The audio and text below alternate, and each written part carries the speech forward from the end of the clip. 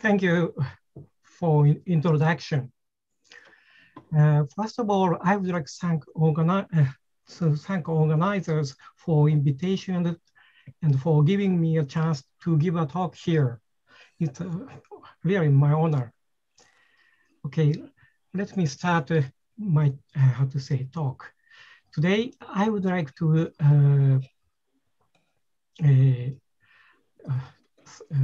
talk about deformation argument for, essentially for scalar field equation. It's a rather old topic, but recently I find some new trick, and so I would like to talk about new trick.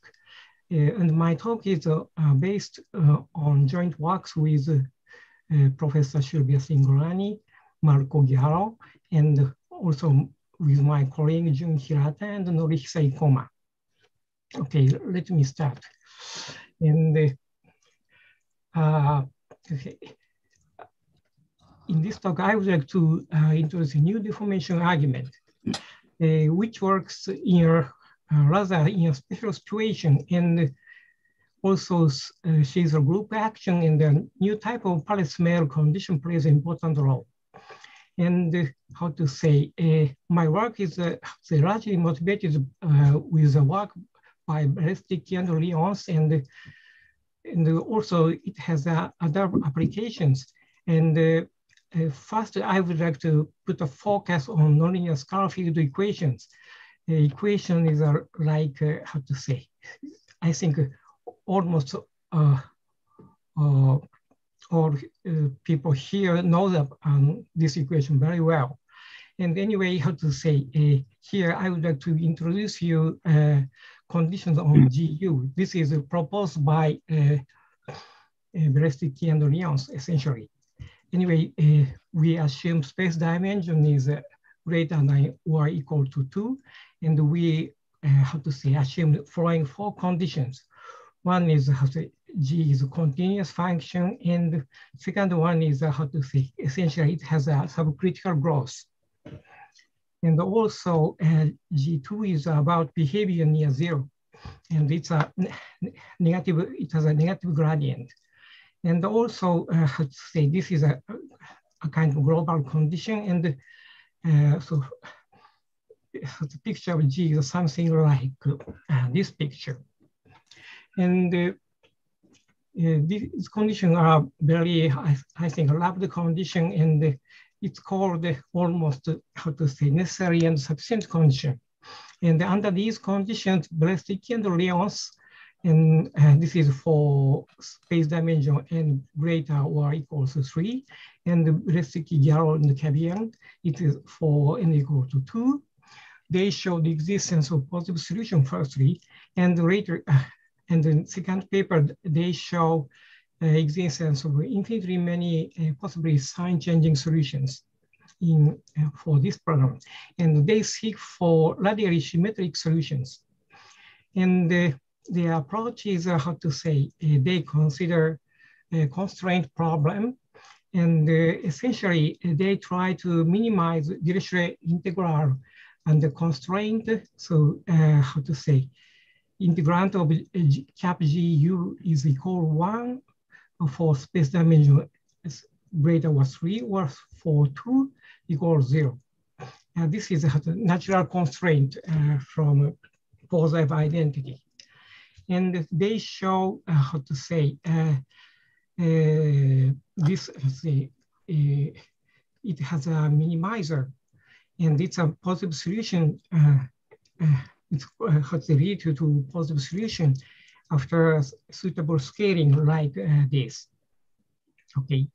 Anyway, I think this theorem is very general, and when I started, study of PDE, I like this theorem very much. And it covers 2 types of nonlinearities like this. This is for something like nonlinear Schrödinger equation, and this is something like Allen-Klein equation. Anyway, when I saw this Berezovsky and Lyon's theorem, I wondered how to say, is it possible or not to show this with the mountain pass theorem? Okay, and anyway, natural functional corresponding to this problem is this functional. And my question is a probably stupid one. And anyway, I tried to show the existence of a solution using mountain pass argument.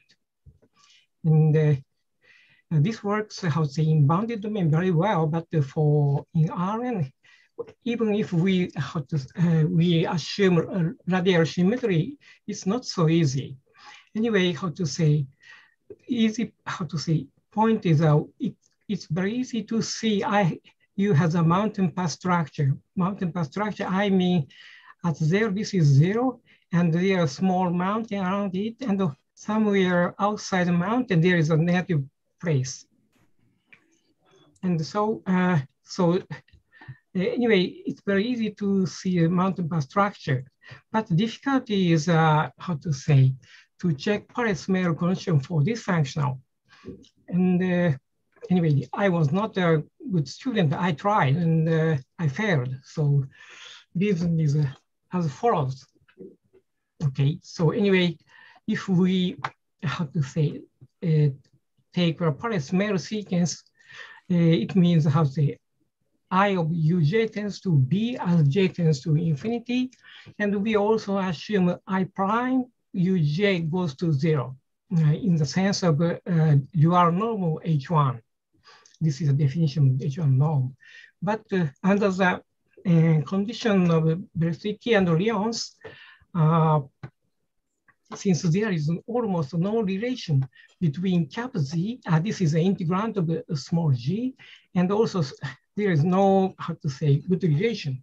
So probably this is not enough to show boundedness of uj or also strong convergence of uj. So in general, it's difficult to show Paris-Mayer condition. Okay, so anyway, so I tried to find a new trick to deal with this situation. Okay, so anyway, there is some fact corresponding to Berezovsky-Lyon's theorem. I found it with Jiang in 2002, and we show the following things. And anyway, we find Berezovsky-Lyon's and or Berezovsky-Garo-Cabian solution enjoy mountain pass characterization. That means let U0 be a solution even by their constraint minimization. I mean, they use constraint minimization, and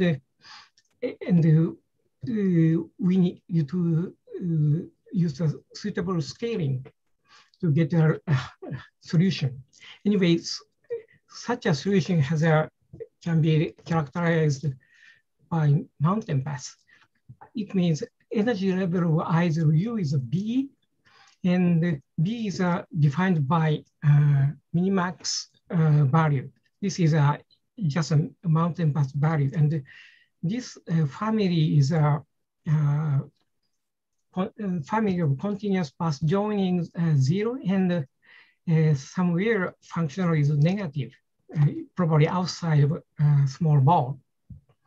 Okay, so anyway, it's rather difficult to show existence of solution by mountain pass theorem, but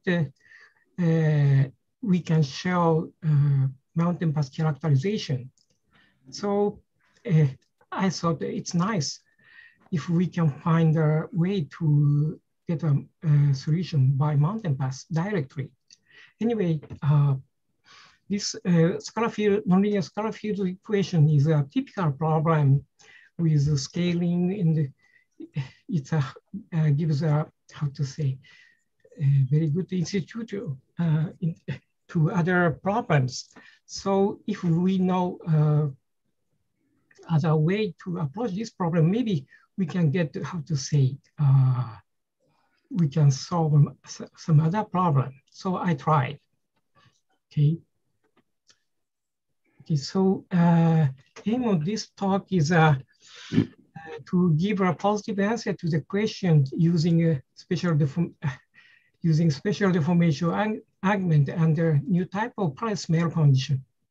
Okay, and I also show existence of infinitely many solutions. And before I show you my trick, I will give a comment to preceding and related works. I will tell you later, and it's very related to our deformation argument is how to say, generation of PSP sequence. About the definition of PSP sequence, I will give later. And anyway, we generated a kind of special price-mail sequence at mountain pass level, and also some minimax levels. This fact is firstly used, how to say, by Jiang in his paper for normalized solutions. But how to say, I would like to say, when he wrote this paper, how to say, we shared office and in Scuola Normale in Pisa, and I think I helped him very much. And also later, 10 years later, I wrote, how to say, with Hirata and Ikoma about, how to say, such a trial for nonlinear scalar field equation. It's a typical problem. And, and we show, how to say, through a mountain pass, in some sense, we succeed to get a solution, but for infinitely many solutions, my technique is very complicated, and this it's not so clear, and it's not so difficult, but it's not so direct. And also there are many approaches to use the mountain pass theorem. One is, I think, to use a so-called Sturway-Montusi trick. So firstly, we part of the function a little bit, adding something like L2 norm, and for almost all, how to say, small perturbation, we can find bounded price-mail sequence, and for part of the equation, we can find a solution. And after getting some a priori good a priori estimate, we can pass to the limit, and we can also, in some sense, get a solution through the mountain pass using Sturway-Montusi trick. But how to say, I think I like this method very much, but we need to part out the equation a little bit. So I would like to find a more direct method. And also recently, many people use a positive manifold or natural constraint to get a solution. I think this is also a good idea. And finally, here is three papers. One is with Hirata and myself, and Ikoma and myself, and Professor Simulani and myself, in which, how to say, we developed a deformation argument in augmented spaces, and this gives, how to say, in some sense, a direct proof of existence of solution through mountain pass theorem.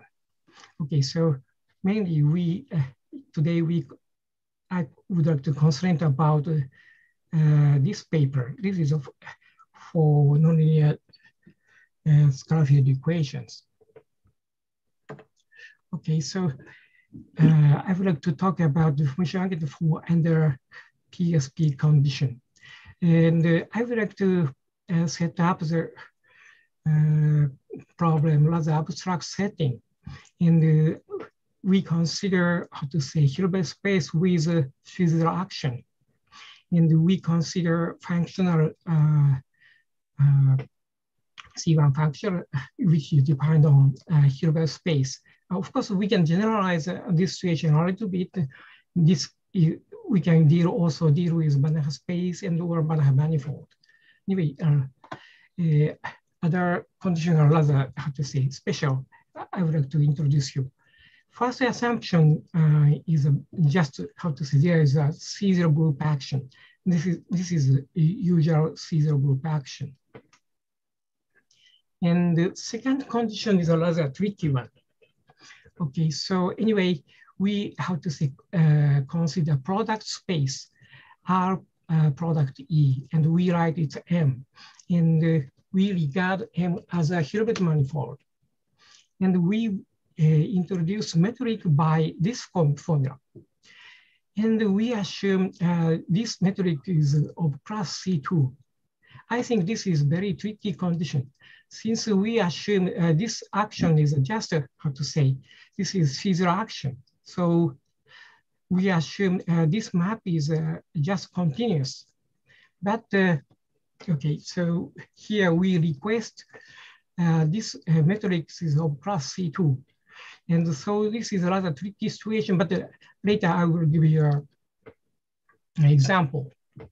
And also, I would like to introduce a functional with this formula. This is a functional defined on this product space. And I define, so theta is a real number and U in E. And so this is a, in some sense, scale. And we consider, how to say, functional with two variables. Okay, so since we assumed, how to say, this action is just C0, usually this is just, this should be continuous, but here we assume this function is of C1 on the manifold.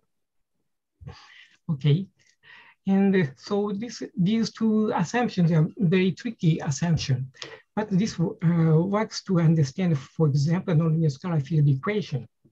And under this assumption, we introduce a pulsar functional PU in this way. PU is, so since this is C1, we differentiate with theta and we plug in this.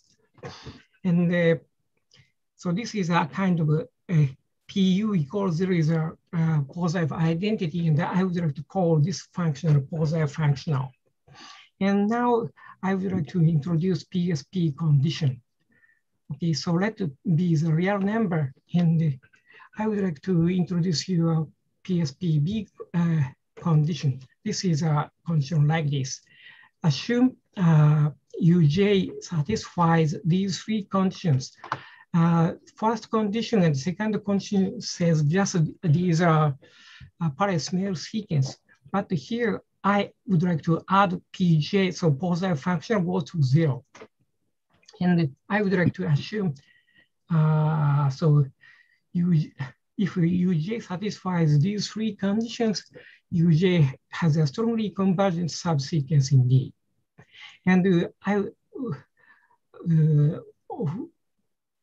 also call UJ as a PSP big sequence if UJ satisfies these three conditions. So it's just how to say a parallel sequence with this additional condition. And I would like to introduce a notation KB. This is a critical set, but here I have to say require PU equals 0. So this is a smaller set than usual critical set. And also I would like to introduce a notation like this. This is a level set notation. It is, okay, so this is not how to say standard, but I think you can understand quickly. Okay, and our deformation theorem is as follows. Okay, so assume how to say this tricky condition about the group action. and we assume PSP holds. Then we can see KB is compact in K. So this is a critical set also requesting a positive identity. And for any neighborhood O over KB, and for any epsilon bar, there exists a epsilon and continuous map. This is a deformation flow such that first condition is so I think these are standard, and so maybe I don't need to explain precisely. So anyway, when T equals 0, this is identity, and for lower level, this is constant, and also this is always decreasing, and also so except a neighborhood of critical set, this decreases. Also, this set is mapped to this set, and if KB is empty, so it means that there is no critical point to satisfying positive identity. This level set is mapped to, this should be plus. Okay, so, and also, if K is even functional, this gives a, how to say, flow is also is a odd. So we can use deformation instead of usual deformation to show existence of critical point. Okay, so since our assumption of phi is a tricky one, I will to give an example. It's for nonlinear scalar field equation. Okay. Okay, so we set is a radially symmetric H1 function, and also we use Caesar group action phi theta with this formula. So this is just a scaling, so with E theta. And we of course we consider this function, which is corresponding to nonlinear scalar field equation. And so about the tricky condition, I would like to write a norm. So since the definition of norm is something like this, so here this is a phi theta H1. So we can compute using rescaling in this way. And also we can compute this guy in this way. So we can easily compute this one in this way. So with this formula, you can see this norm is of class maybe C infinity. And also this functional is of class about C1. So this functional, this setting satisfies our assumption. And about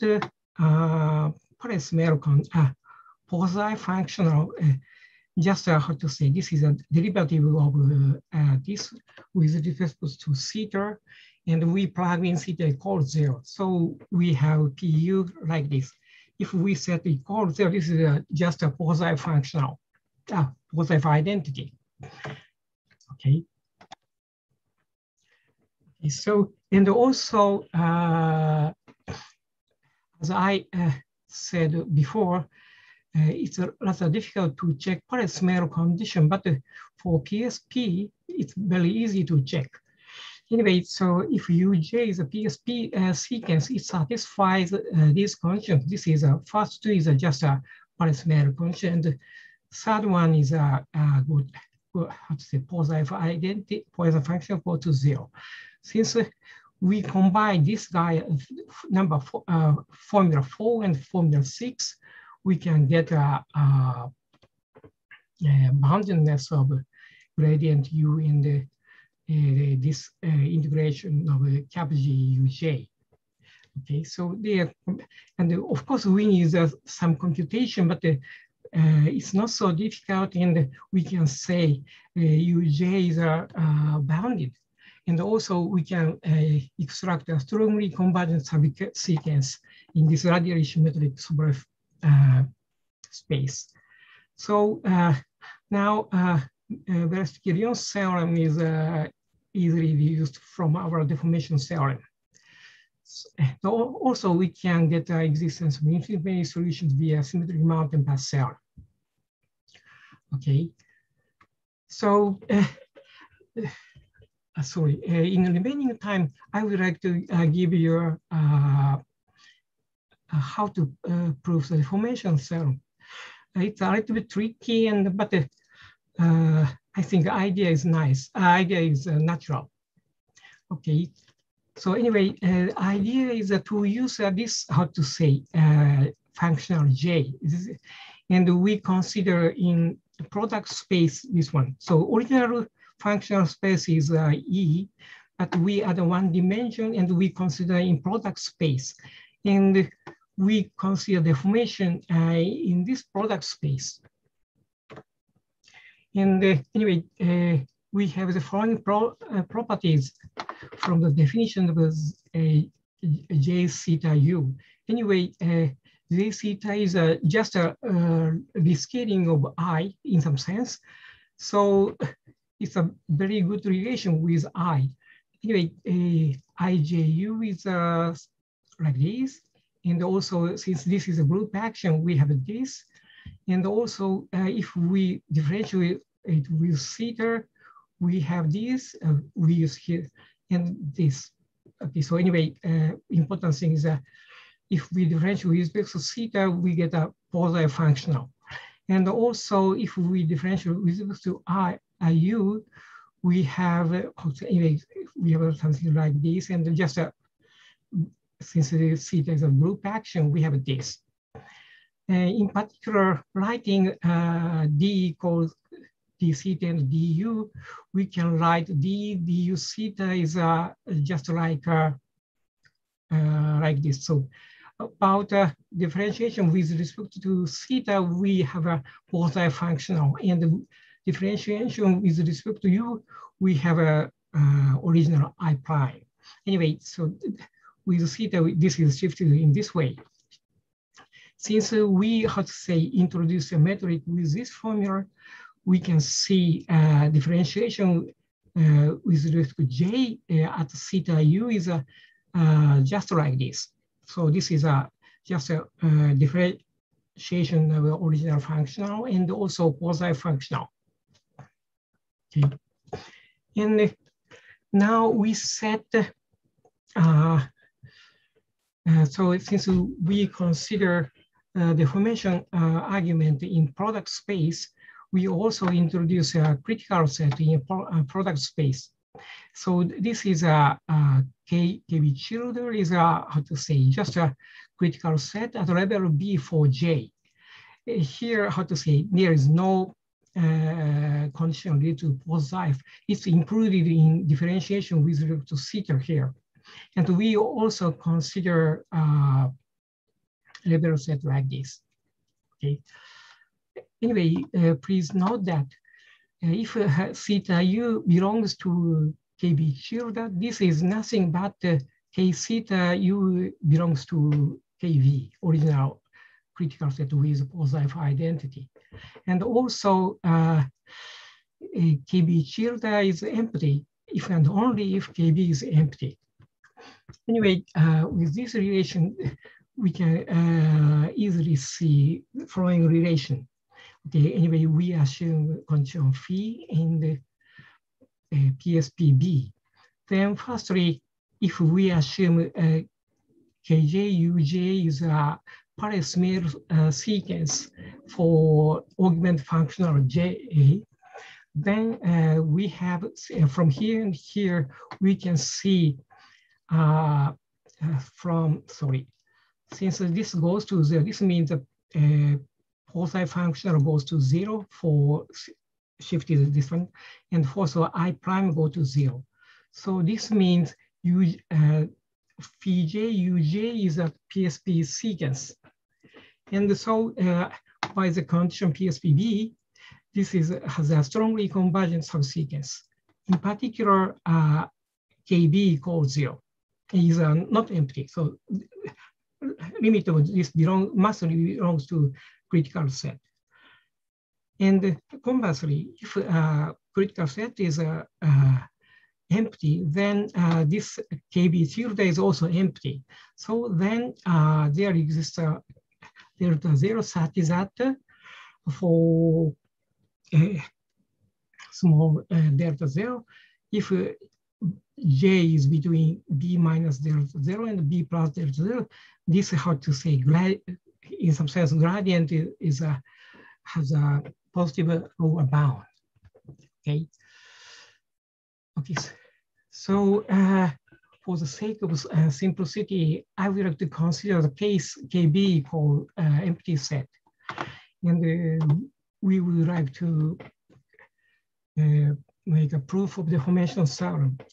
So first step is we construct a deformation flow for J in product space. Okay, so since we assume KB equals 0, we would like to find something like this. And such a deformation is very easy to obtain using an ordinary differential equation in product space like this. Here, this is a pseudo gradient vector field, and also associated to this functional, and this phi is a suitable cutoff function. Okay, and so anyway, for theta u, which value of J is close to B, this is how to say, we have this lower bound. So we know the direction to which functional J decreases. So using how to say, standard argument, and we can find such a deformation for J in product space. Okay, so now, okay, so anyway, so in some sense, we project and we obtain a flow. Anyway, first we obtain a flow in product space. Along this, J decreases, and also since there is a projection, so using a group action, and if we take how to say, some kind of projection like this, so this is a so using this how to say relationship, then we can get a desired flow, and we can give a proof of the formation member. Okay, so I would like to give some corollary and remarks. And anyway, the first corollary is if we have this function phi and PSPB, and anyway, if KB is 0, then this for epsilon small, this set is deformable to for lower level structure. Anyway, I think this corollary is rather interesting. Anyway, in this, how to say, corollary, KB is not a critical set. It's a critical set with positive identity. And here I consider just a nonlinear scalar field equation. So any solution satisfies a positive identity. So this is not so interesting, but if we consider fractional equations, in some situation, it's very difficult to check positive identity.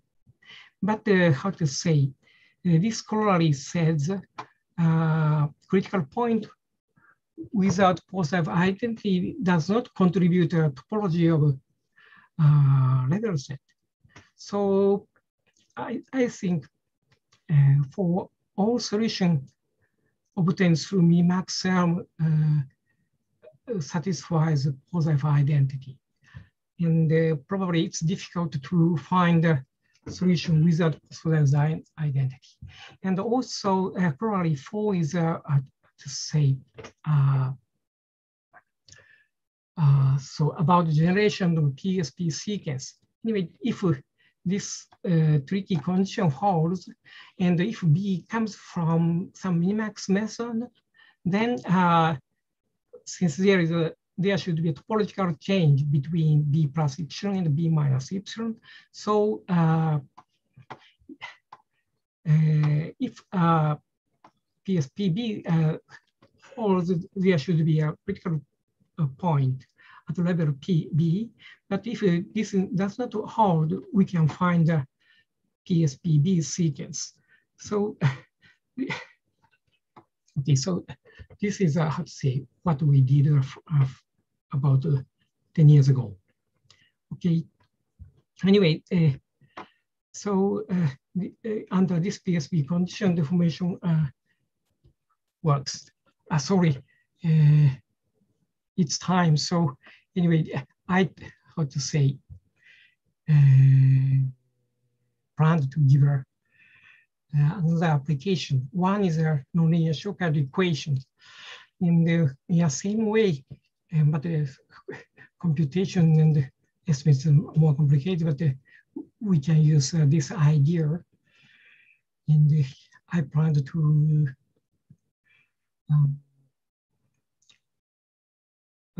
introduce you my joint work with Singrani, and I'm very sorry, there is misspell. Yarrow and myself, and also for normalized solutions. And also there are another, how to say, application about linear application in 3 prime domains, something like this. So in this case, group action is say something like this, and with this action, we can also use a deformation argument. I would like to stop here, and thank you very much.